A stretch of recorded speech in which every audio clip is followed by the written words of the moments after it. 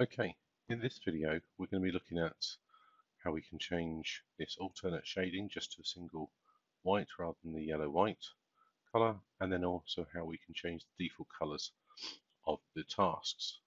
So first of all, if we look at the tasks at the moment that they have code libraries assigned to them, and if I just open up my project view down the left-hand side, you can see I'm currently displaying trade contractors. If I untick that, I go to the default green.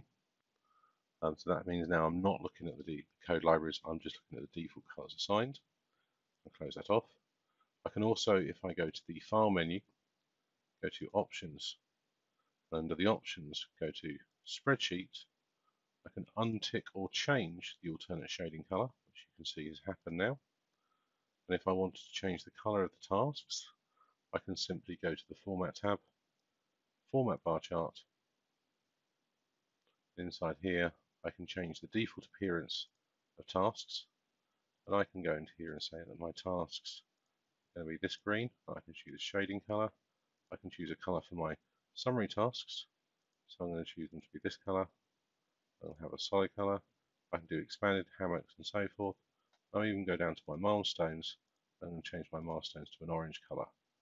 Click OK that, apply those changes, and we have this here. So you can simply go in and format it how you want, and if you have prospects that are looking for like a Microsoft project blue and so forth, you can add that. And if I go to my format bar chart again, I can also change the left and right data display. And if I change the right, which is line number, as you can see here at the moment, and here I can actually have the task title.